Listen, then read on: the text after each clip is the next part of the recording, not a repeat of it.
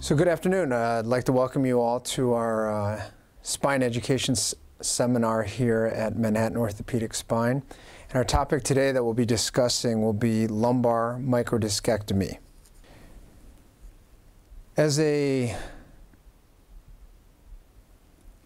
piece that will help us kind of discuss this topic today, we're going to actually use a representative patient of this type of abnormality that presents to our practice quite common.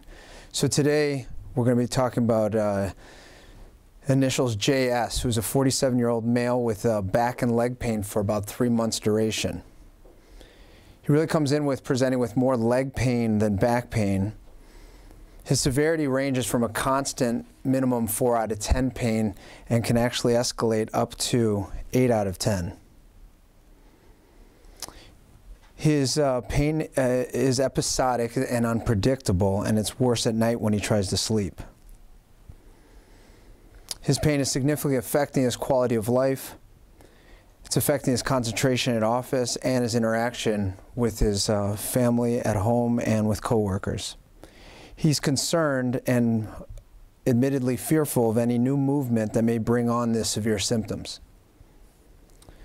Non-operative treatment has included 3 months of physical therapy, daily flexibility sessions at home, epidural steroid injections, and breathing exercises to help manage the pain.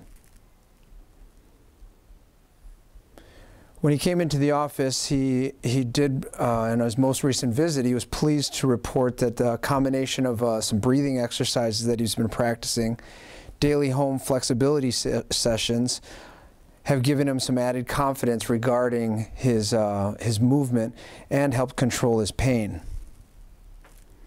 However, he feels he has given his body a chance to heal, and he wishes to discuss some surgical options.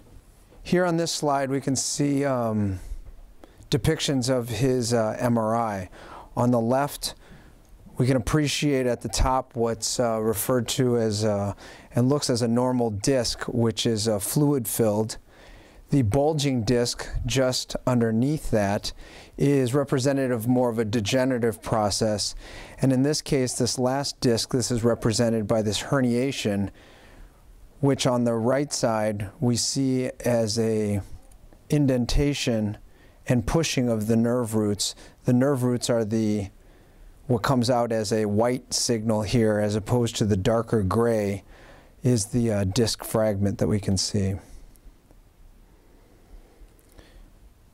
So, as the patient stated, having given his body a chance to heal and all these different modifications of behavior and activity, including 3 months of rest, physical therapy, epidural steroid injections, trial of anti-inflammatory medication, and daily stretching and traction exercises and breathing techniques, he comes to our office asking, what are my surgical options? And that brings us to the topic of today's education seminar, lumbar microdiscectomy. Open discectomy is the most common surgical treatment for ruptured or herniated discs of the lumbar spine.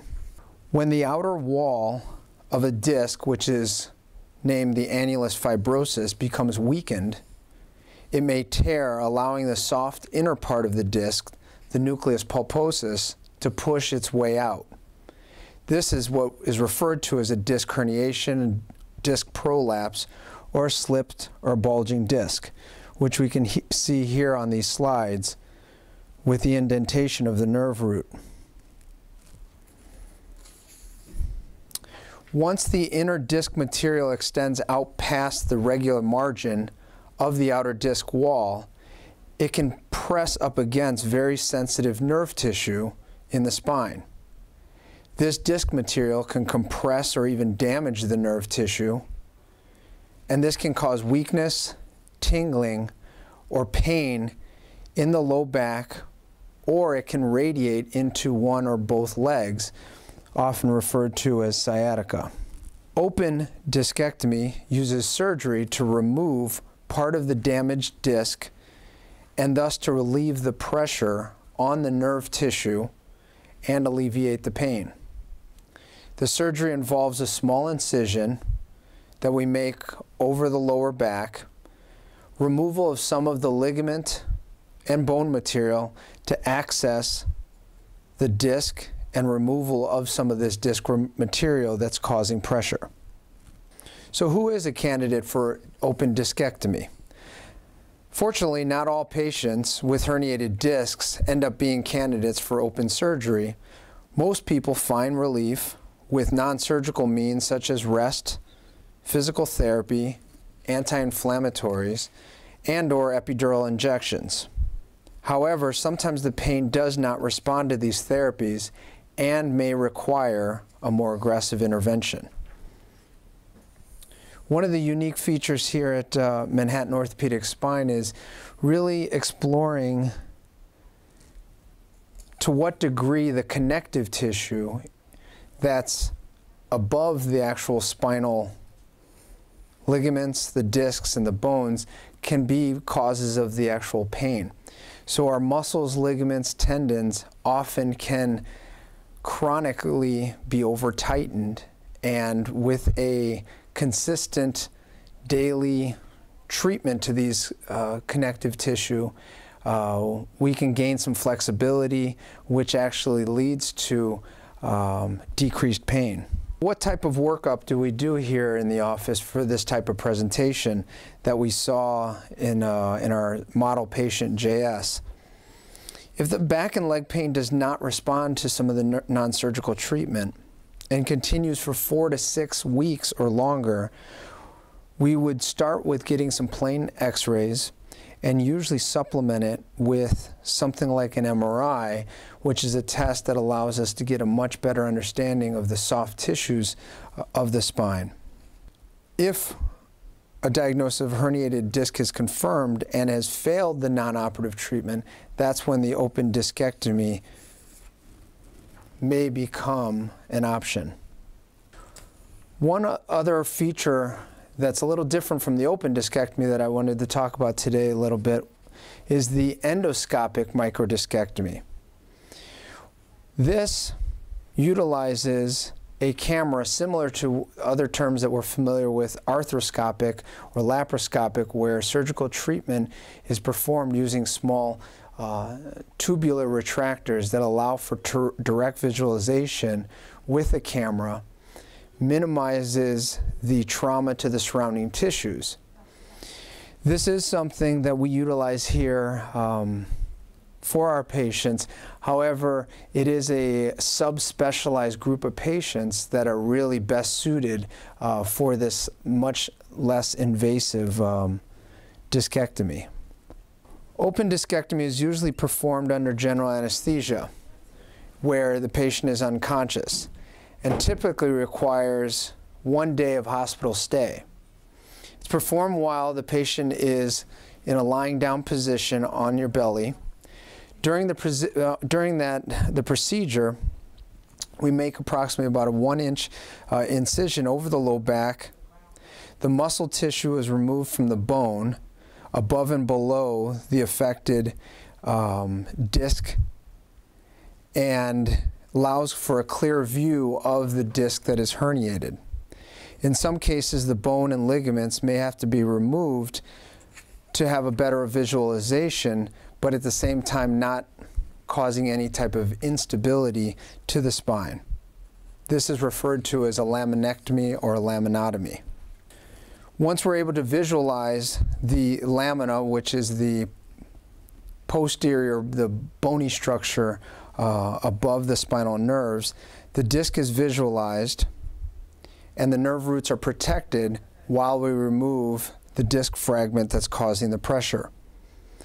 This is usually done under magnification, where we could use either a microscope or loop magnification glasses that we use in the operating room.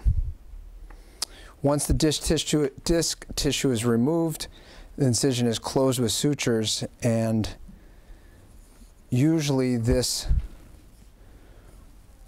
will recommend a overnight stay in the hospital.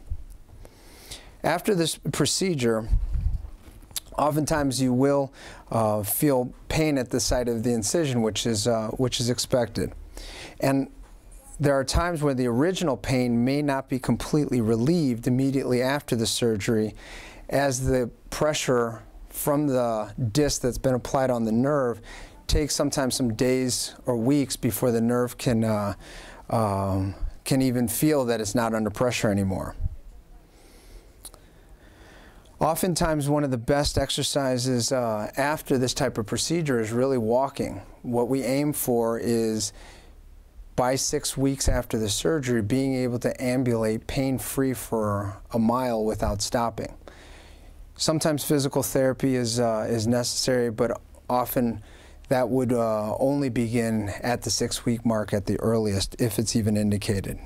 At home, after this procedure, you might have some minor restrictions, such as not sitting for long periods of time, lifting objects more than 5 pounds, or excessive bending or stretching for those first 4 to 6 weeks. Returning to work. Most people with jobs that aren't too physically challenging can return to work in 2 to 4 weeks or less. Those with jobs that require heavy lifting or operating machinery that cause intense vibration may need to wait longer than the normal 6 to 8 weeks. In a minute, we'll open it up to any type of questions that you may have concerning this topic of lumbar open microdiscectomy. Also, we'll have a handout with these type of resources that you see here on the slide of some further information that you can look into that goes a little more in depth to the topic that we discussed today. That's a great question. As I mentioned earlier, it is a very subspecialized group of patients that have a disc herniation without a lot of bone spurs in and around and near that disc herniation, because at this time still the gold standard would be more of an open procedure. So in terms of numbers, I would say it's well under 10% of disc herniations that we see here in the office would even be potential candidates, and of that 10, maybe even half of those actually go under an endoscopic procedure. So both patients and surgeons are much more satisfied with minimally invasive techniques, which we employ here in our practice readily. The first and foremost of any type of procedure, it has to be the safest procedure. And often for spine surgery, the safest often means visualizing and protecting the surrounding neural structures, which still requires an open procedure.